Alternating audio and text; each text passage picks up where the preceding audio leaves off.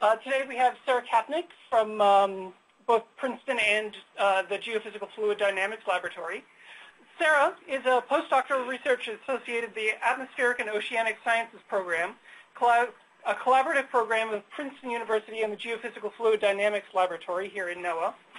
Her scientific research is focused on understanding global and regional climate change and climate variability. Sarah's current work investigates changes in hydroclimate and snowpack and implications for water supply. Sarah is the recipient of an Earth and Space Science Graduate Fellowship, the Berknes Award from UCLA, as well as numerous other academic awards. Sarah earned a PhD in Atmospheric and Oceanic Sciences and an MS degree in Atmospheric Sciences from the University of California, Los Angeles, and a bachelor's degree in mathematics from Princeton University. Sarah? Thank you. So the first slide is just to orient us in the Northern Hemisphere. Right now, it's in March. You have mainly snow cover over all the land masses in the Northern Hemisphere. You have it over North America and over much of Europe and Eurasia. And so you have the snow cover is in the white on this picture. So snow is a major part of the climate system, particularly in the Northern Hemisphere. So the talks that I'll give you today, basic outline is that I'll go through some motivation background. I'll explain the model simulations and reanalysis that we use to do this research. I'll go through the controlled climate validation of the new GFDL model. I'll give you an idealized future climate of what snow is going to look like, otherwise known as the shuffle, and I'll give you a brief summary. So there are two main measurements of snow variables that we have that in the observations and ways of tracking snow. The first on the left-hand side of this slide is snowfall. So snowfall has both a meteorological measurement and a hydrologic and climate model measurement. So the meteorological measurement is snow depth. When snow falls, it's very fluffy. It collects on the ground, and on a daily basis, people will take snowfall measurements. Now that snowfall depth that they're measuring is actually just the height of the snow column. However, in hydrologic and climate models, we measure it in terms of snow-water equivalent. So that's actually the snow depth times the snow density. It's if you took that column of snow that falls at a given point in time and you melt it down to water. So this is a much cleaner measurement for climate and hydrologic measures because you're actually tracking how much water is in the snow. Because depending on the temperature that the snow falls, it can be really fluffy and really wet, or it can be really, really dense. So snowfall is then taken as a value or a specific time period, similar to precipitation. On the right-hand side, the other main snow variable is snowpack. So snowpack is the seasonal snow on the land surface. It collects during the winter and then melts during the summer. It's given as an instantaneous value of what is seen on the ground. So it has two different measurements. One is its height measurement in terms of snow-water equivalent. So again, it's the snow column that's on the ground, melted down into water, and the height of that water. And it also has the surface area measurement.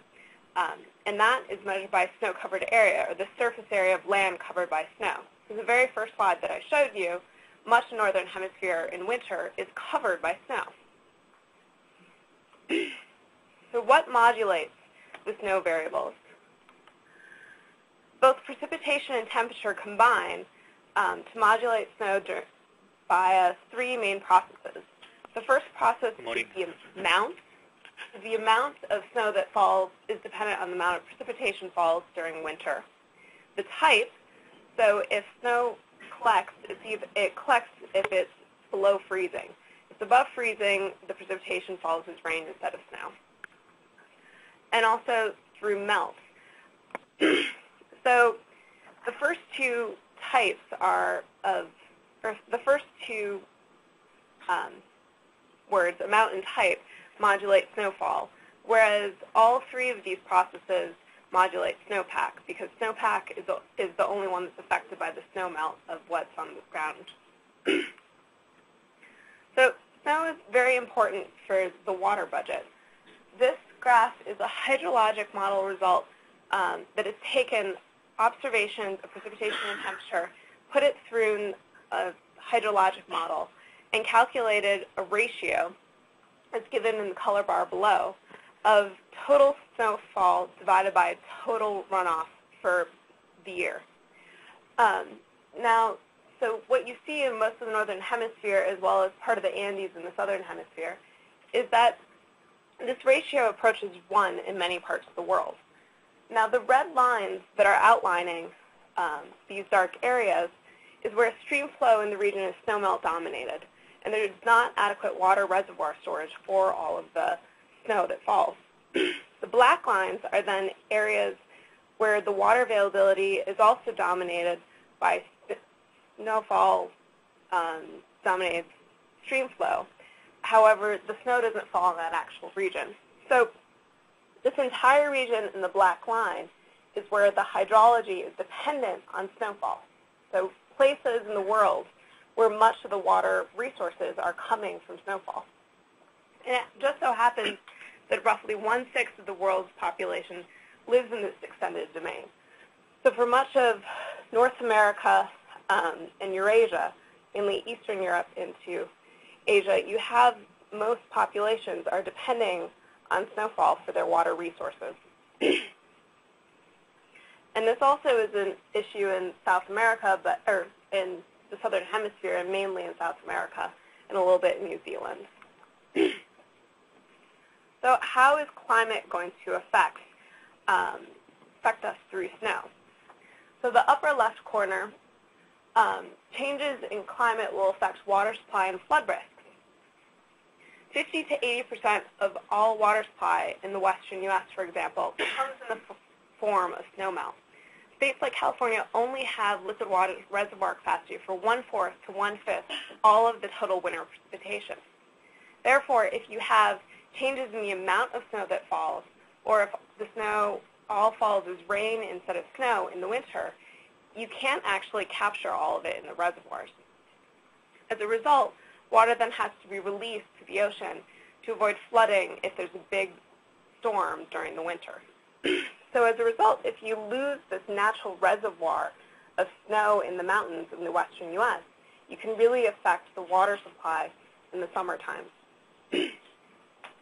On the upper right-hand side, changes to snow can also change albedo. If you reduce the snow cover over the land surface, you're going to reduce the surface albedo of the land surface, and it causes an albedo feedback, which can intensify seasonal warming in the month of March. On the bottom left, another major issue is the altered effectiveness of hydropower. Earlier snowmelt changes when you're having the timing of stream flow, which can then change hydropower, because a lot of hydropower has been developed assuming that you have stream flow during certain times of the year. So if you change the timing of when the snow is melting off from some of these mountain reservoirs, you're going to change when your power can be produced. In the bottom right-hand corner, snowmelt is also actually really tied to wildfire risk. Snow, when it falls on the ground and when it locks in the moisture for the season, and then when it starts to melt, it replenishes the soil moisture. And once the snow is gone, that leads to soil moisture drying and drying of the plants in the area in most of the western U.S. where you don't have a lot of precipitation during the spring and summer. As a result, if the snow melts significantly earlier, you increase wildfire risk in the summer and fall in the western U.S. So particularly in the U.S., snow is really important, and we've built our infrastructure based on certain snowmelt timings and certain amounts of snowfall in a given year. And changing the amount of snow that we have and the time that it melts can greatly affect us. So it's really important to understand global snow and how that's changing. However, there's a difficulty in validating it and understanding how it's been changing. The reason for this is that there's a limited availability of reanalysis products for all snow variables, including snowfall and snowpack. There aren't direct observations there globally, except for recently with satellite data.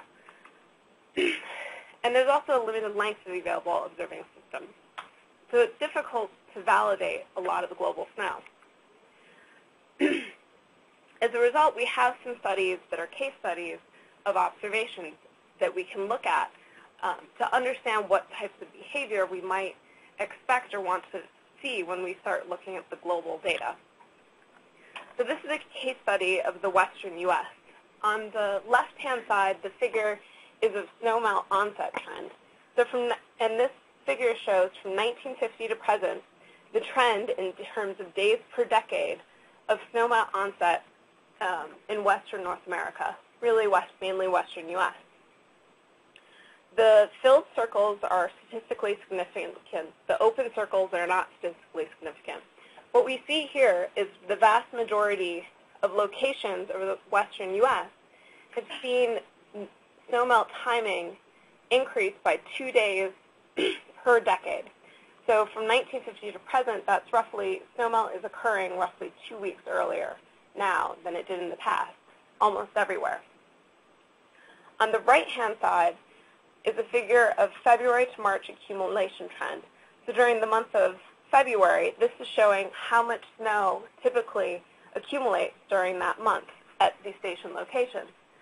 And actually, here we see there's actually a positive increase in accumulation in parts of California and the southern Rockies. You see that it's blue. So this is a mixed information that the snowmelt is occurring significantly earlier. However, during the early month of February, in some locations you actually have more snow. However, in the late season, because of the early snowmelt trend, we're actually seeing that there's less snow across the western U.S. So this case study brings the question of what would we see if we were able to actually model this going forward in a global climate model. Part of the reason that this hasn't really been looked at a lot from global climate models directly until recently is that you need to properly get both temperature and precipitation to understand changes in snow. The top figure is of the CMIT-3 models, and the bottom figure is of CMIT-5 models, more recent models. And this graph is showing you the skill of these models to get both precipitation and temperature, where skill is measured by being closer to zero. So these bars should be the closest to the zero line on the far left side of the graph. So you see from CMIT-3 to CMIT-5, our model skill is actually dramatically improving overall. And for the two models that I will use in my study that are developed GFDL that are comparable, GFDL CM 2.1 from CMIT-3 on the top, and GFDL CM 2.5 from CMIT-5, these two models are a dramatic improvement. Thank you. These models are dramatically better than a lot of the other models that are available to study. So they get precipitation and temperature much better. So it gives us comfort in using the GFDL models to explore snowfall because we do so well with precipitation and temperature. So there is one notable study that has looked at global snow comparisons, and this is using the CMIT-3 models, and it's only over 2001 to 2006. On the top part is observed mean annual maximum monthly snow water equivalent, which is a lot to say. What that actually is that each grid cell is the maximum snowpack in each grid cell averaged over all the years. So it's the maximum amount of snow that you would expect at a given point from 2001 to 2006 from the observations. The middle part of the figure is actually 13 GCMs from CMIT-3 average, and then the bottom is the difference. And the reason I'm showing you this is the main areas where you have dramatic under-prediction of snow from the CMIT-3 models is over the Himalayas. I'm moving the cursor to show you where. The Himalaya region, Scandinavia, the Alps in Europe, and then you also have big areas in the western North America. And these places are all regions which have really strong topographic variability. There's narrow mountains, they're really high, and they're things that wouldn't show up very well in low-resolution models. So in the CMIT-3 models, the resolution of the models in the horizontal direction for the land surface would be roughly 200 kilometers. So at this resolution, they're not resolving these mountains well, and this is where the errors tend to occur in trying to look at snowpack. So Our goal is to better understand snow variability. In the absence of the global coverage of observations, can we actually use this new high-resolution global climate model developed with the GSEL to reproduce snow climatologies in the present climate? Given the regional observations have also shown an increase in snowfall despite a warming climate, what should we expect globally? Also, can we separate the influence of temperature and precipitation on snow? And what are the appropriate uses of these global climate model simulations? So I'm next going to go through the reanalysis products and model specs to explain to you what it is that we're using to assess how the models work. So we have three main reanalysis products that we're using to assess the models. The first one is ERA Interim, which is from the ECMWF reanalysis. It has all the variabilities of snow and other climate variabilities to explore this issue. It has snowfall, snow water equivalent, total precipitation, temperature, and runoff. And it's at 75-kilometer resolution, and it lasts through the satellite area from 1979 to present. And the second one is the CMC product, or the Canadian Meteorological Center product. It gives us the snow water equivalent, so the total amount of snow on the ground. And it's at 24-kilometer resolution, and it's from 1990 to present. This one's been expanded since that last study that I showed you of the GCM, where it was used. The far right is the Rutgers product from the Rutgers University Global Snow Lab. It gives us northern hemisphere snow-covered area, so the total amount of snow that covers the northern hemisphere over time from 1961 to present.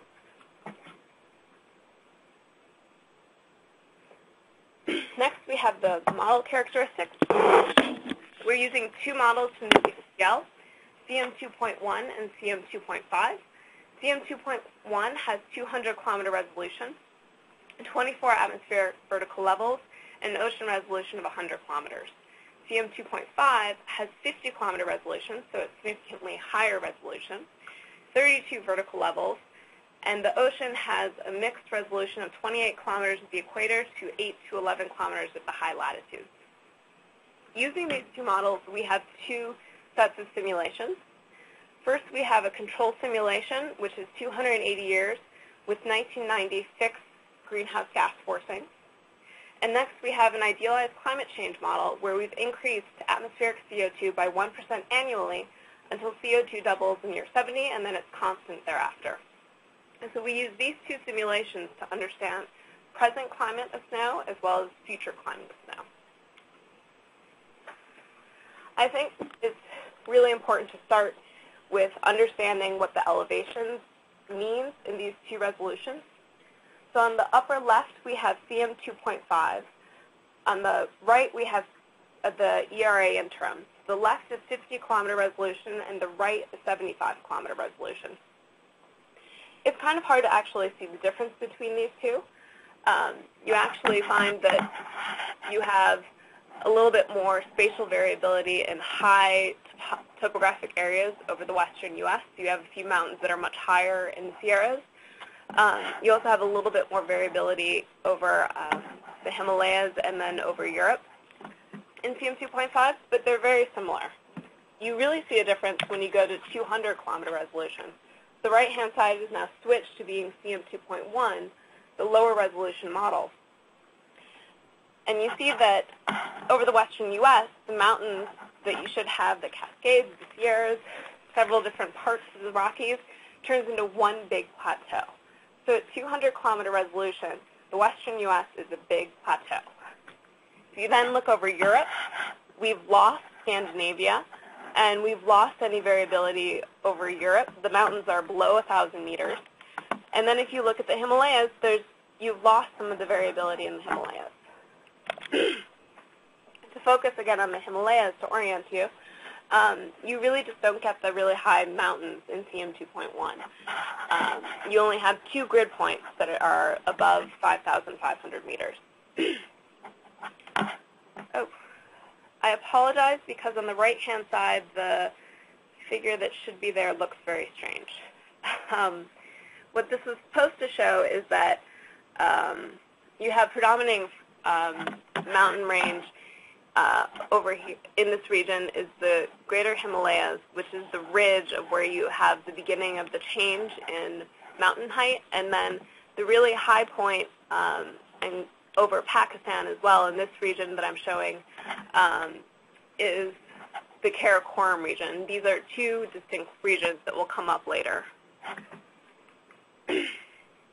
For the southern hemisphere, again, it looks very similar.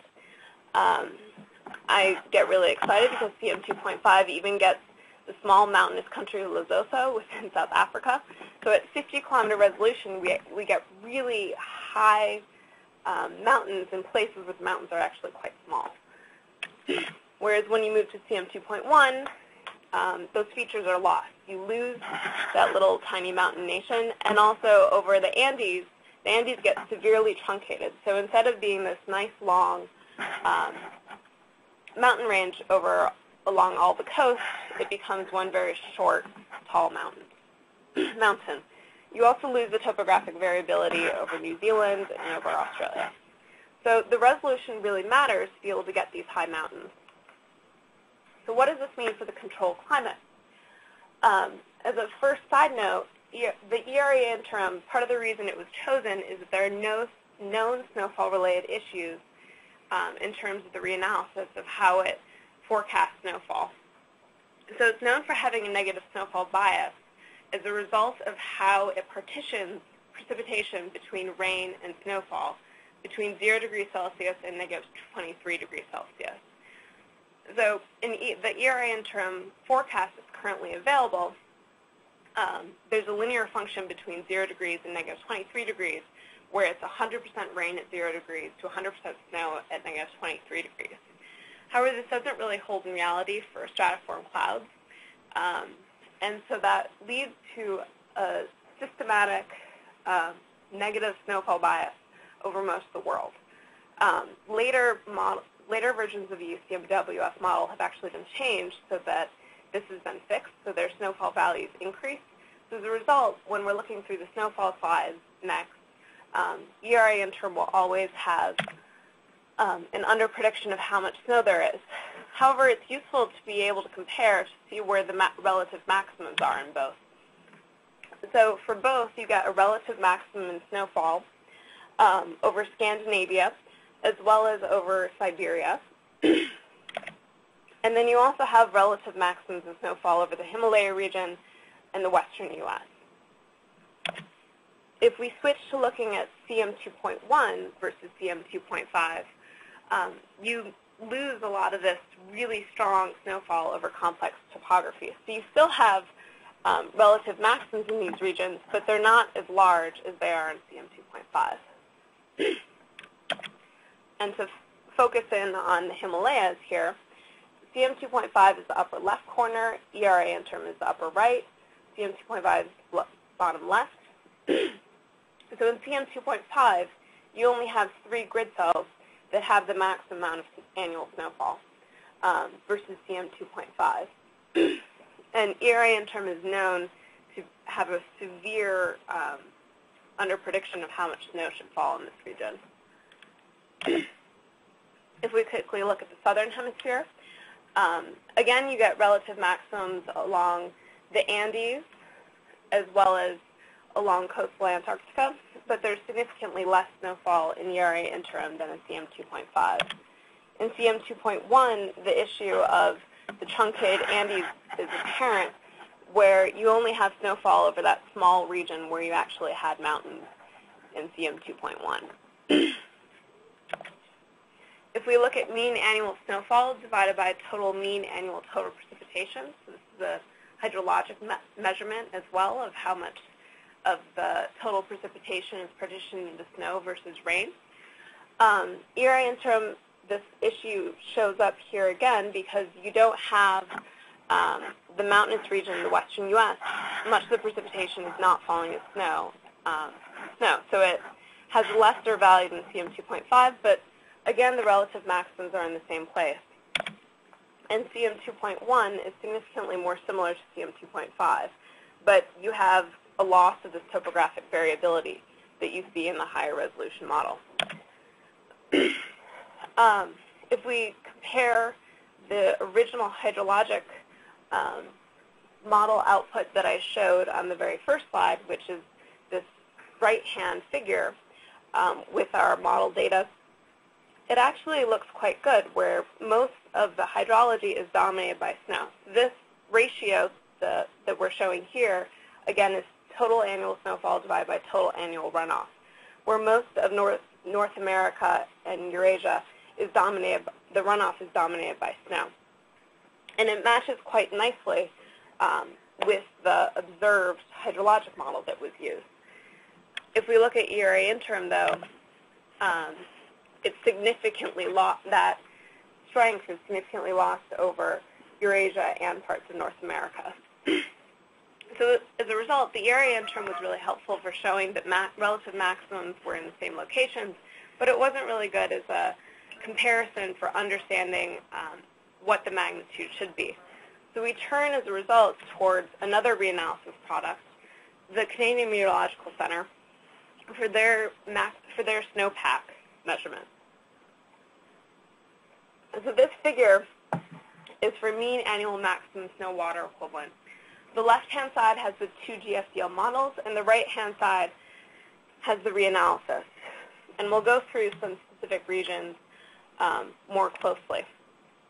So over the Himalayas, the CMC product, this Canadian Meteorological Center product on the bottom right, shows a lot of snow over the entire ridge of the Himalayas, as well as somewhat interior on the plateau, and then as well as Karakoram region has maximum snowfall, snowpack. In CM 2.5, the high-resolution model from GFDL, you similarly get a really strong signal of the snowpack over the Himalayas and over the Karakoram. It underpredicts how much snowpack there should be, but it's significantly better than what we see in CM 2.1, the low-resolution model, which only has 5 grid cells where you get this maximum snowpack signature. And the ERA interim is not very good for looking at this region at all, and it's been discussed in the literature how it underperforms. So here, the Canadian Meteorological Center gives a really good product that we can compare against ours to confirm that we get the right magnitude over much of the Himalayas. If you're curious about European snow water equivalent, again, CM 2.5 is able to capture the spatial variability of snowfall in many of the mountain ranges. So it gets the maximum signature over Scandinavia. That's also seen in the Canadian product. The ERA interim product is supposed to be much better in this region, probably because it's the models developed in Europe. So they made sure their parameterizations worked a little bit better there for the snowpack. And then it also, you have the snowpack signature maximum in CM 2.5 shown over the Alps. However, due to the low resolution of CM 2.1, this maximum signatures are lost. Both over Scandinavia, you lose this complete variability over the Scandinavian mountain range, and you don't even get snowpack over the European Alps. So if you're curious about snowpack in these complex topographic regions, CM 2.1 isn't really a useful tool for that. The high-resolution model really needs to be used to be able to look at snowpack in these special places. In terms of the seasonal cycle of snowpack, we can turn towards the snow-covered area measurement. This is the Northern Hemisphere monthly mean values over the time periods in the control simulation for CM 2.5 and 2.1, and in this Rutgers product. So the blue line is CM 2.1, the low-resolution model, and the red line is CM 2.5, the higher-resolution model. Now, in the low-resolution model, we severely underpredict the amount of snow-covered area in the Northern Hemisphere. With CM 2.5, we've overshot it a little bit, but it does well in different parts of the season. So in CM 2.5, you actually are doing quite well as snow is accumulating. So from August, month 8, through December, you're actually, the slope of the line of the increase in snow-covered area matches quite closely with the observation. It's only when you get into the winter that our model is actually showing a signature of continuing to increase snow-covered area, whereas the observations start to show a decline. So as a result, we have an overprediction of snow-covered area. However, it's the similar magnitude to what we see in observations versus CM 2.1. Across all the models and also the observations, everything reaches a minimum when it should in August. So we're comfortable then looking at this data for now what the future climate will hold for snow. After realizing that we get much better snowpack magnitudes over the high topographic regions as well as a good seasonal cycle. So these are maps of the transient climate change for the future climate simulation. From 0 until year 70, where the dotted line is, that's where carbon dioxide is increasing by 1% a year. And then it remains constant after that. The top graph is for temperature change, and the bottom graph is for precipitation change, with the gray lines being for CM 2.5, the black lines being for CM 2.1. So in the top graph, we see that both models show increasing temperature, with a greater increase occurring in CM 2.5 than in CM 2.1. And then the bottom line shows precipitation also increasing in both of them. However, there's a greater increase in CM 2.5 versus 2.1. So remembering back that the amount of precipitation as well as the temperature, which modulates the type of precipitation, both matter for snow, we can't tell actually from these direct changes what the change in snowfall should be. So if we look then at the global snowfall change in regions that have snow, snowfall decreases in both models on average. And there's actually a significantly greater loss in CM 2.5 despite the greater increase in precipitation. So this precipitation increase isn't happening during the snow season or in the snow regions, and it's resulting in this great snowfall decline in CM 2.5. So if we look at the seasonal cycle of snow-covered area change, you get a similar magnitude of change in both the high-resolution model and the low-resolution model as a result of doubled CO2. The dotted lines are the climate change experiment for both models, whereas the solid lines are the ones that we saw before. So snow-covered area in both is projected to decline over the entire season. And the reduction magnitudes vary over the season. So there are greatest reductions in the springtime. From February to April, you're having some of the greatest reductions start to happen then in the snow-covered area. And also the maximum timing of snowpack actually goes from being in March in CM 2.5 to being back in February. So we've had a reduction, such a great reduction that you've actually changed the seasonal cycle to the maximum in snow-covered area now is occurring in the model in February instead of in March. And here's the more exciting part, I think, of the talk. So this is the snowfall shuffle.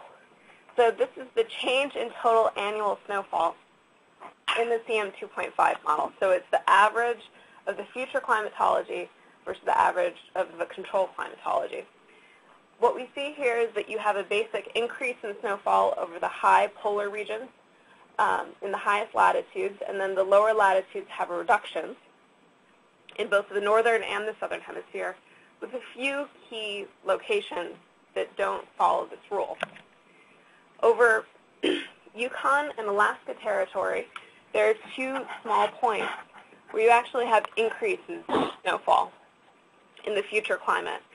And if you can't remember the elevation chart that I showed you, this point that has a really strong increase in snowfall over the Yukon territory is actually the highest peak in that region. Again, in the Himalaya region, this is another special region where over this mountain ranges in the Karakoram, in this northwestern greater Himalaya region, you have a really, really strong signature of increase in snowfall. And similarly, in another high elevation region, you have an increase in snowfall in part of the Andes. If we now compare CM2.5 to CM2.1, you have the same overall structure of the increase in the polar regions but then decrease everywhere else.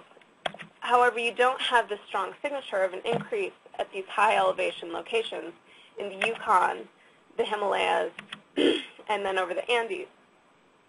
So in the CM2.1, with the lower resolution, you don't get these really, really high mountains in these places. And as a result, the hypothesis is that they aren't cold enough, so they're more susceptible to the snowfall decreasing rather than increasing. So we'll look at that in a moment with additional analysis. And here I'm showing you that actually in observations over these certain mountain regions, there's actually observed increases in snowfall. So over Mount Logan, which is that place in the Yukon Territory over Canada that we see the increase in 2.5, since 1700, there's been actually a trend in increasing snowfall over the region. This is using ice cores in the region. They've noticed that there's been an increase in snowfall with acceleration of this trend in the last 100 years.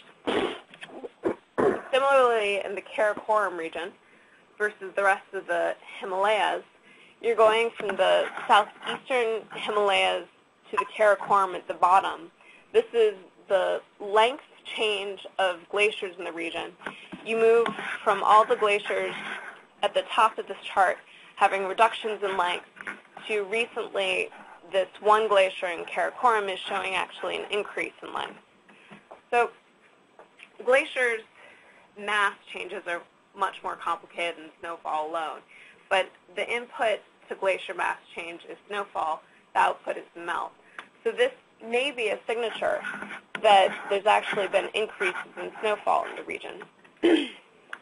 So these two different locations where we actually have observations in the present climate in the last several hundred years of potential snowfall increases in these regions give some evidence that maybe the CM2.5 model, by being such a higher resolution, actually resolving these mountains, that it's actually showing something that has a physical basis. So to test what is causing the snowfall change, we use a very simple multivariate regression model where precipitation and temperature are decomposed. Their trends are, snowfall trends are decomposed into precipitation and temperature trends. You take detrended precipitation, temperature, and snowfall, and then you run the regression to determine which trends of the snowfall are determined by precipitation and which from temperature. And this has previously been used in several different snow studies, one of the earliest ones being Moat in 2006. So doing this multivariate regression over the CM2.5 model, on the top left, we have the trend in snowfall due to precipitation. On the top right, we have the trend in snowfall due to temperature. On the bottom left, we have this combined trend in snowfall due to precipitation and temperature. On the bottom right, we have the actual trend in snowfall due to temperature, or due to both, that is actually seen in the models. So what we see is that temperature almost universally reduces snowfall. So temperatures are rising everywhere in the model, and that's resulting in a reduction of snowfall everywhere. On the upper left, however, precipitation leads to an increase in snowfall in many of these regions. So there's actually a positive precipitation contribution in the western region. Anyone on the phone, please make sure your phones are muted. So on the upper left corner, we have increases in snowfall due to precipitation in the western North America, over Greenland, over parts of Europe, and then also in this key region over the Himalaya Karakoram region. The combined trend of precipitation and temperature looks very similar to the simulated trend. We'll look later at the variance explained by this model, but from sight, they're very similar from the multivariate regression model being able to show us what the simulated trend is. Similar over South America, you get the same story. Temperature almost universally shows a reduction. Precipitation actually contributes to an increase in the snowfall trend. But combined, for the most part, you have a reduction in snowfall caused by, with the temperature signal outweighing the precipitation signal. If we look at the variance explained by this simple model, the variance explained is quite high. This model does a very good job over, in particular, the high altitude regions and the high latitude regions in predicting what the snowfall trend should be.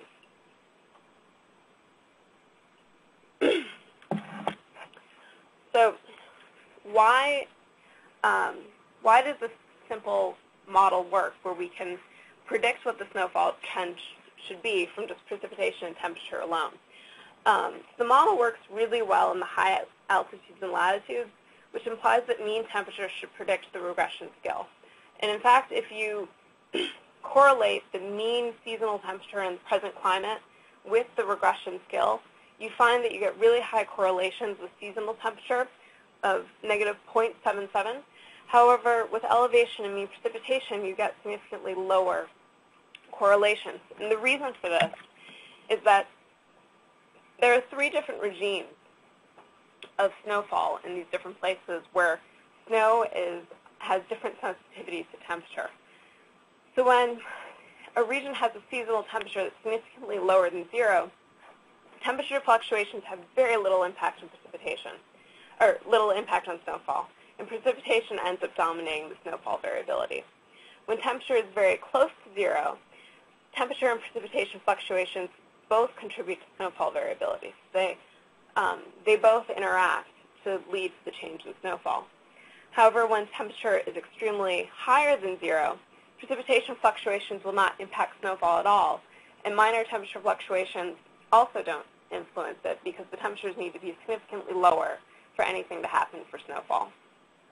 So as a result, the seasonal temperature in the present climate can give us a very good indication of how snowfall will change in the future because we know whether temperature will dominate the system or if precipitation and temperature will combine.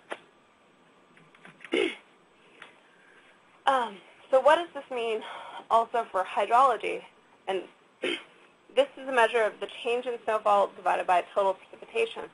So what this shows is almost everywhere everything is pink. So almost everywhere the total precipitation that is coming in the form of snowfall is declining everywhere. So that means there's more rain instead of snow almost everywhere globally.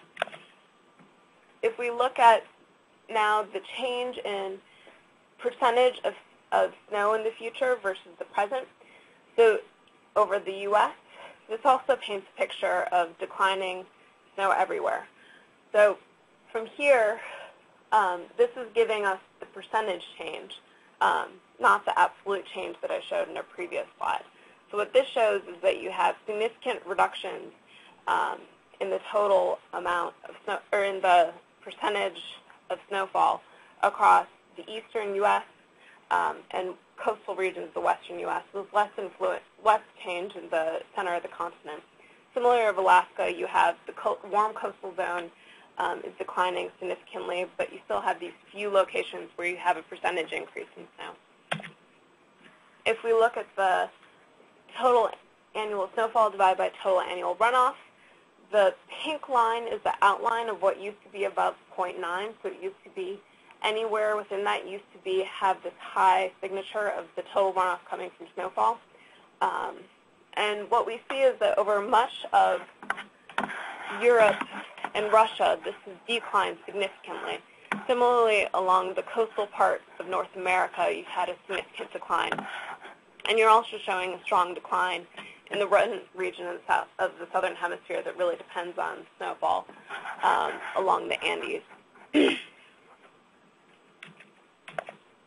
In summary, the new CM 2.5 global climate model from GFDL can produce similar magnitudes of snowfall and snow water equivalent as ERA interim with maximums in the same places. Some topographic variability is lost when compared to the higher resolution products, but it does much better than the original lower resolution model, CM 2.1. The high latitudes and certain high altitude regions are really, really special. These are the few regions where you actually have increases in snowfall because the signal of precipitation increasing overwhelms the influence of temperature. And in fact, the sign of snowfall over these high elevation regions in Canada, Himalayas, and Andes, the sign actually changes from negative to positive when you increase resolution from the low resolution model to the high resolution model. This is a really important point that if you're looking at some of these older GCMs, you don't actually get this mechanism that we see.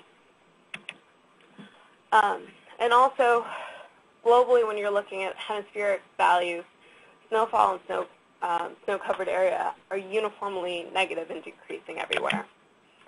And again, an area that needs to be explored further are these special mountains where we see these increases in snowfall.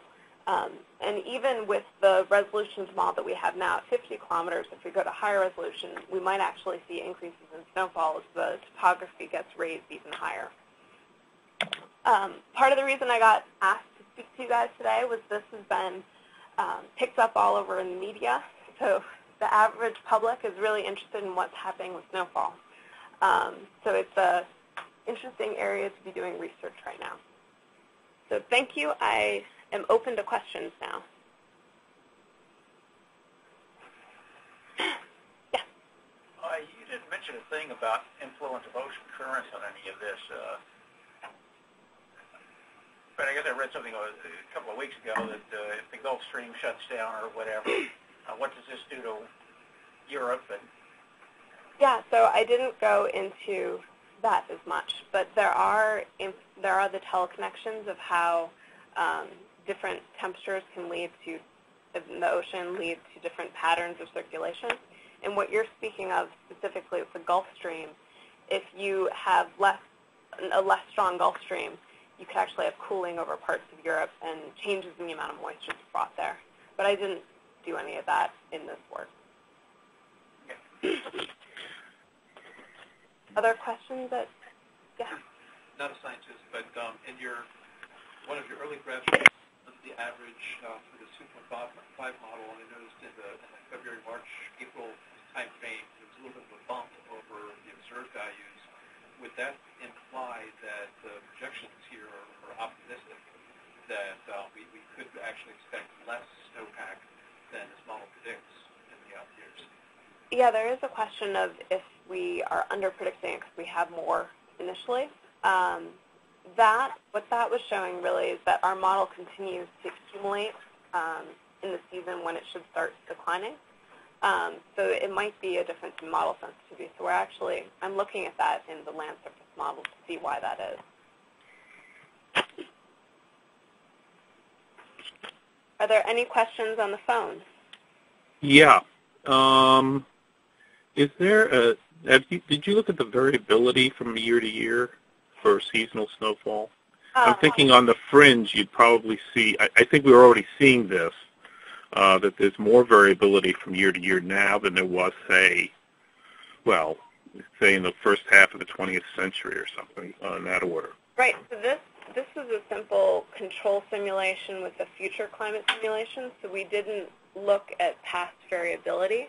Mm-hmm. But I have access now to an ensemble of simulations that we've created from 1860 to present, so we're starting to look into that.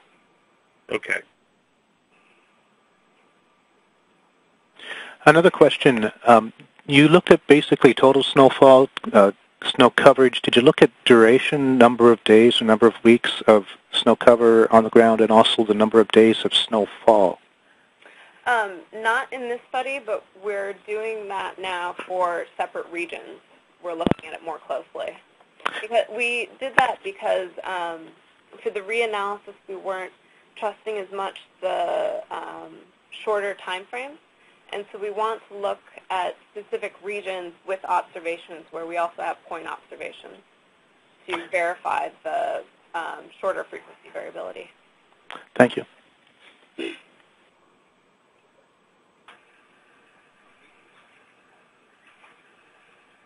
One more question. Yeah, sort of a I guess, dumb basic question, but I think I felt that you implied at the beginning of the talk that water embedded in snowpack for long-term good is better than if you just have a rain event with the same amount of water, that you end up with more useful water from the snowpack than you do from a rain event, say. I didn't mean to imply that we have just a preference based on what it should be based on we like snow more than rain. The reason that snow is so important, particularly in the American West and other parts of the world, is that it serves as a natural reservoir. The built reservoir systems that we've put in place in many parts of the world can't actually capture all the precipitation if it would fall as rain instead of snow. So that's why we have a preference for the snowpack being there, is it creates this natural reservoir that it doesn't melt until spring and summer when we need the water in the reservoirs to be replenished. Any last questions on the phone? All right. Well, thank you all very much. Thank you, and that concludes our talk.